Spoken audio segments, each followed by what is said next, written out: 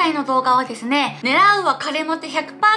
バレンタインコーデルックブックをやっていきたいと思います。今回はただのバレンタインテーマではなく、いろんな味のチョコレートの色味を再現したチョコ色コーデになっております。ぜひ少しでも甘いバレンタイン気分を楽しんでいただけるとすごく嬉しいです。それでは早速動画いくぞ。はい、ということで早速ルックブックやっていきたいんですけれども、ちょっと今回からももちのこのちびちびワイプをねつけながらナレーションやっていきたいと思いますので、ぜひねこのちびちびももちも楽しんでいただけると嬉しいです。ということでまず1コーデ目のチョコレートのね味のテーマがキャラメルチョコなんです。キャラメルチョコをテーマに今回はコーデを組んでみました。でまず1つ目のねこのトップスめっちゃめちゃ可愛くて、これねQoo10でまとめ買いしたのかな、なんだかね 4,5 色ぐらいまとめて買ったんですけど、めちゃめちゃ可愛い色のトップスで形もすごく可愛いのでちょっと後で説明しますね。でスカートはリルアンビションのマーメイドスカートを合わせてます。待って、これ絶対和田だ踊ってる。和田だあブンブンブンスーパーソニック和田だ踊ってるよね。そう、このね撮影の時にね和田だをちょっとねハマってたんですよ。今もずっとハマってるんだけど。で上下着てみるとこんな感じです。これねスカートはねリルのね新作のスカートなんですけれども、形が本当に綺麗でね裾の分量をたっぷり使っている推しスカートです。できました。このトップスマジで超可愛くないですか。Qoo10で超安かったんですよね。ちょっとクレジットねまた概要欄に出しておくんですけど、これね胸元のこのなんていうのかな、ちょっと折り返しのやつみたいな、なんかこのデザインがすごい可愛くて、そう今出してるんですけど、ベージュアイボリーっぽいのも持ってて黒も持ってるし、で4色ぐらい多分ね購入したんですよ。これねほんと安くて可愛かったのでデートとかにおすすめなので、本当におすすめです。私最近こればっか着てるもん。概要欄ぜひ見てください。でバッグと靴は白で合わせます。今回ねキャラメルチョコなのでトップスの色味を生かしてボトムと小物とかはね全て色味を統一して白っぽい明るい色で統一しました。はい、ということであっという間に1コーデ目の完成でございます。もうこのコーディネートねバランスすごい可愛くないですか。なんかこのねトップスのピタッとしてるんだけど肩周りはちょっとこうデザイン性があってねゆったりとねした感じのシルエットなんですけど、スカートのねこのねマーメイドスカートが本当にね可愛くてね、ちょっとねお尻がプリッとなる感じがちょっとエッチな感じもありつつ、色気も大人っぽさ色っぽさも出しつつ、でも可愛らしさはねしっかりとあるっていう、もうデート向けのコーデ。私本当にこのコーデお気に入りなので、ちょっと今度ねデートする機会があったらこのコーデで行こうかなと思っております皆様。可愛いよ。なんかさこの顔入りになるとちょっと可愛いって情報しか言えないね。ちゃんと解説しますね。先ほど言った通りに今回はトップスのカラーを生かしたかったので、スカートとバッグと靴の色味は白っぽいカラーで統一しています。でこのねスカートが結構ねピタッとしたシルエットのボトムなので、上はねボリューム感ありすぎるものにするっていうよりかはお腹周りは割とねピタッとしているものをインしてあげるとすごくシルエットが綺麗に見えます。でアウター着てみるとこんな感じなんですけど、私ねこの上下のセットにはねこの同じロング丈のスカートの丈と全く同じぐらいの丈のものを合わせるのがすごく綺麗だと思っていて、であとはねせっかくこれマーメイドスカートのウエストがこうグッと綺麗でトップスのさウエストもシェイプして綺麗なわけじゃないですか。だからそのウエストのシェイプをあんまりこう殺さないアウターがいいと思います。なのでボフデカって感じのアウターよりも割とシュッとしたウエストラインがシュッと綺麗に見えるロングのアウターを合わせるとシルエットがすごく綺麗になるんじゃないかなと思います。やばい、これほんと喋りすぎてますが大丈夫かな、伝わってるかな伝わってますかね。いやーこのコーデ可愛かったね。はい、ということでお次は2コーデ目なんですけれども、2つ目のチョコレートの味のテーマはいちごチョコです。いちごチョコのコーデを組みました。今回のこのいちごチョココーデも結構可愛くてねお気に入りなんですよね。でトップスはこのピンクのニットにボトムはリルアンビションのね去年のアイテムなんですけど、こちらを使っていきます。でこのいちごチョココーデに使うニットすっごいお気に入りで、私これも2色購入してて、これもQoo10なんです。で実は皆様ちょっとお気づきかと思うんですけど、今回のコーディネートでQoo10のアイテムをメインで使ってます。Qoo10で最近爆買いしためちゃめちゃ安いアイテムを全て活かしているような状況になっております。待って、見てない間にもうブーをすごい抱いてるじゃん。ブーちゃん可愛いんだよね。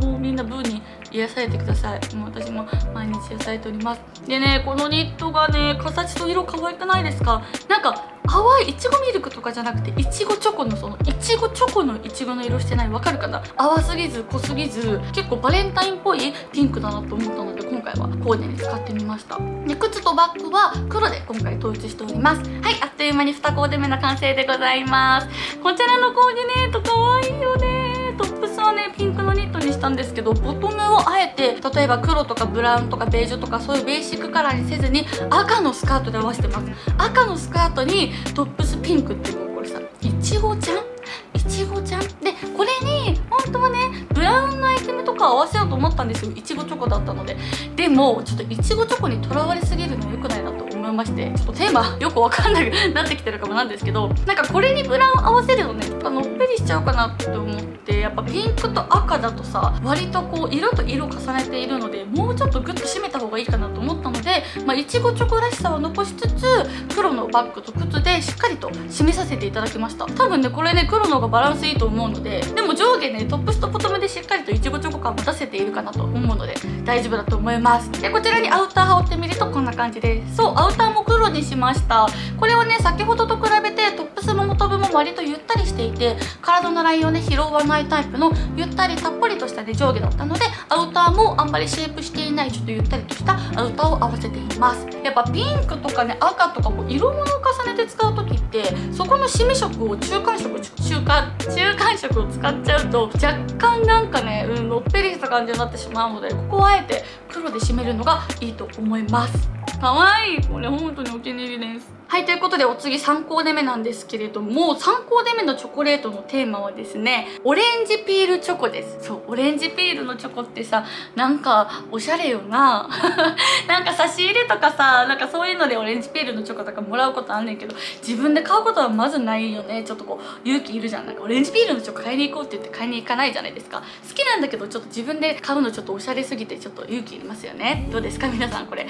共感しますか？でトップスは私が今これナレーションで着てるやつなんやけど、先ほどのいちごチョココーデのピンクのニットのこのベージュバージョンです。色違いです。こちらも9点のアイテムでございます。でボトム、そうこれボトム私激推しアイテムなんですけど、去年からずっと使ってる9点のタイトスカートで、去年お気に入りすぎて今年5色ぐらい買い足しました。そうタイトのね結構ねお尻プリッとなるスカートなんですけど、タイトで結構ね体のライン出るんですけど、ちょっとデートとか男の子とちょっと可愛くこう色っぽく見せたいなっていう時にはすごいおすすめのスカートなので、よかったら概要欄から見てみてください。もう私これめちゃめちゃ履いてます。でバッグとシューズはですね、バッグはちょっと明るめのねイエローっぽいカラーで、シューズはブラウンのロングブーツを合わせました。はい、ということであっという間に3コーデ目の完成でございます。これめちゃめちゃオレンジピールじゃない？オレンジピールここまで再現できるっていうぐらいすごくオレンジピールだと思うんですけど、このコーデ私めっちゃお気に入りで、ボトムのオレンジのカラーを生かしたコーデにしたかったので、他をね暗くもなりすぎず明るくもなりすぎず、すごくバランスの取れたコーディネートができたと思います。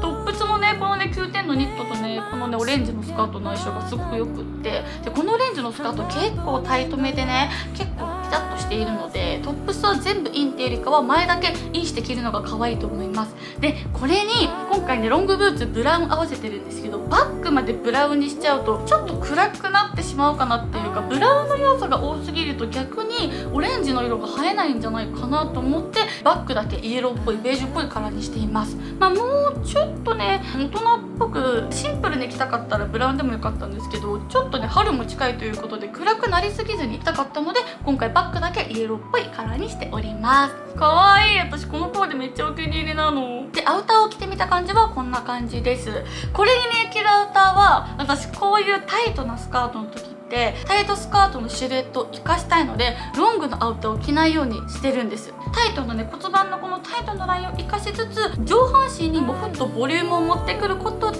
このタイトの部分が逆に細く見えるというか、わかるかな、こう逆三角形を作るみたいな感じのイメージでコーデ作ってあげると、タイトスカート履く時ってちょっと骨盤の張りがさ気になったりするじゃないですか。そういう時にこの逆三を作るっていうのをイメージすると意外と目の錯覚で細めに見えるので、タイトスカート着る時はねボリューム系のダウンとかファーとかボアとかのショートのアウターがすごくおすすめです。はい、ということでお次4コーデ目なんですけれども、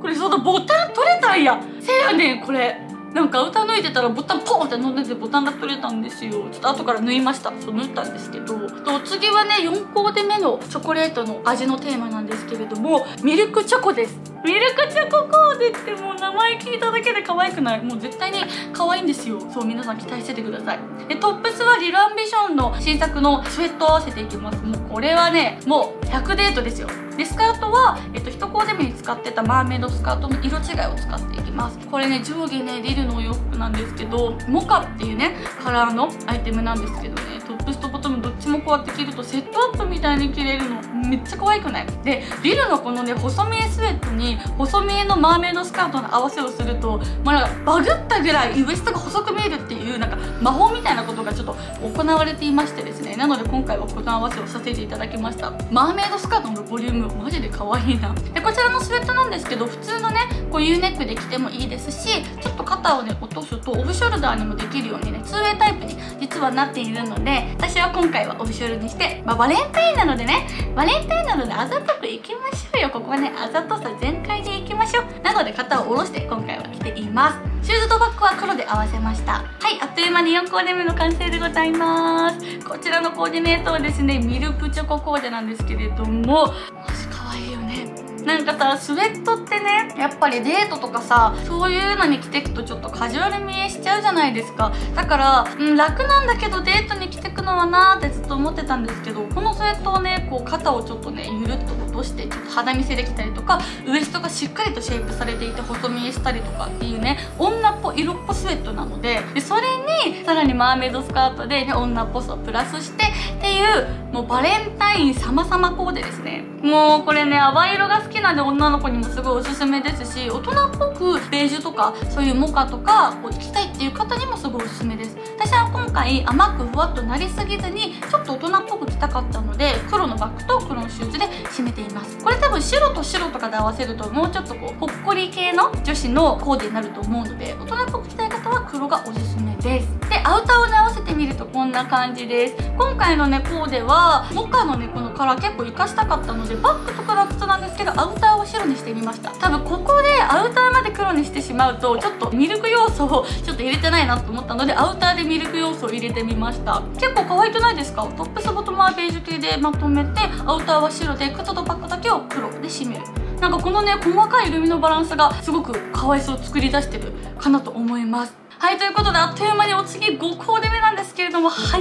いね。めっちゃ早くない？やばいよな。5コーデ目のチョコレートの味のテーマはビターチョコです。ビターチョコというかブラックチョコでございます。このトップスもね9点で購入したやつなんですけど、これねめっちゃ可愛いのよ。すっごい短いね丈のねトップスでね、なんかもう韓国の可愛い女の子になれそうな、なんか TWICE のももちゃんがちょっと着てそうな感じのトップスなんですけど、これにね白のミニスカを合わせていきます。可愛くない？このめっちゃ短丈超短丈のトップスにハイウエストのミニスカを合わせるっていう、もうねスタイルアップ抜群コーデですよ。もうこのコーディネート私個人的にすごく好きで、このトップスお気に入りでね他の色も買おうと思ったら売り切れてました。シクシクだから黒のみになるんですよ。で今回はねちょっとヘアアレンジをしていきます。でなぜヘアアレンジしようかと思ったかというとですね、やっぱ黒のトップス着た時って髪の毛下ろすと重くなっちゃうんですよね。なのでちょっとだけでも顔周りをすっきりさせてバランスの取れたコーデがしたかったのでヘアアレンジをしました。今回は白のピンを使ってハーフアップにしております。かわいい。このちょっとポロシャツっぽいデザインのねトップスにハーフアップのバランスめっちゃ可愛いですよね。でシューズはブラウン、バッグはベージュにしてます。そうこのね色合わせもちょっとねこだわりがあるのでちょっと今から説明しますね。ということであっという間にラスト5コーデ目の完成でございます。こちらのコーディネートはねブラックチョコのコーディネートなんですけど、ブラックチョコなのになぜシューズをブラウンにしたかっていうとこなんですけど、トップスが黒ボトムが白ってなると結構モノトーンのコーデになっちゃうと思うんですよね。もうちょっと柔らかいチョコレートバレンタインっぽさ出したいなと思ったのでシューズだけをあえてブラウンにしました。でそれにねバッグはちょっと明るめのカラーを入れて、ちょっとこう暗くなりすぎたというかチョコレートっぽさをさらに出すために今回はバッグとシューズは少し外しております。このコーデさハーフアップめっちゃ似合わない？これに髪の毛全下ろしよりも絶対このハーフアップのさ顔周りのスッキリさがさらにコーディネートをすごく可愛くしているなと思います。後ろ向いた時もめっちゃ可愛い。スカートとさこのヘアアクセのバランス、後ろ向いた時可愛くないですか？いやー我ながらこれすごいいいコーデになったな。でこちらのコーデにアウターを羽織ってみるとこんな感じです。先ほど言ったようにちょっとチョコレート要素をねプラスしたかったのでブラウンのアウターを合わせております。これねロングのコートでみんな剣道、せっかくならこのミニスカートのね感じを生かしたいので今回はがっつりショート丈のアウターを合わせております。かわいい。なんか大人っぽさもありつつさ、ちょっと可愛らしさもあって可愛いよね。この、ね、アウターがモフモフで脱いだらタイトっていうこのギャップもすごい大事だと思うので、ご飯屋さんでさ脱いだらちょっとピタッとしててちょっとドキッとね彼をさせられるかなと思うので、皆さんもぜひこの小さな小さな小さなギャップを積み重ねて積み重ねて彼をたくさんドキッとさせていきましょう。はい、ということであっという間にバレンタインコーデここで終わったんですけれども、いかがでしたでしょうか。皆様ぜひねバレンタインの日に、彼と過ごす時もお友達と過ごす時もどちらでも大丈夫なので、コーディネート参考にしていただけるとすごく嬉しいです。皆様素敵